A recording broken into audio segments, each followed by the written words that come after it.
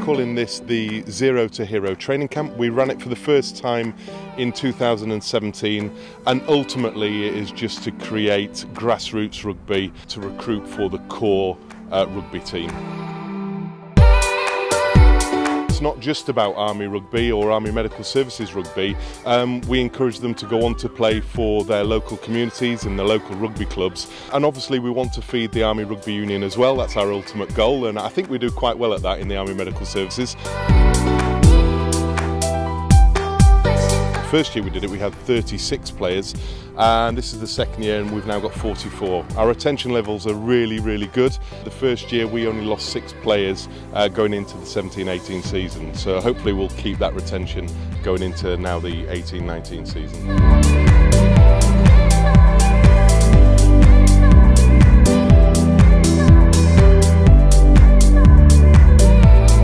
So this week we've had Army Medical Services down, who have come down and done a introduction into Rugby Week, so Zero to Hero they've called it. So they've been looking at the very basics of rugby across 5 days, so looking at the catch pass, decision making, and basically just having fun playing rugby as an introduction into the game.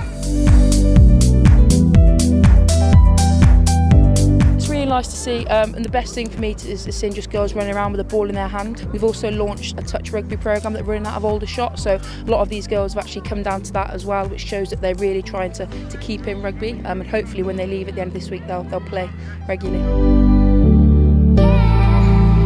So I'm a great believer in sport and education, and I think the two together can have a massive impact on people, and especially the type of people that you get in the services. I think the two combined together can be a really good promotion for the sport, for their personal development, and hopefully the Army as a whole.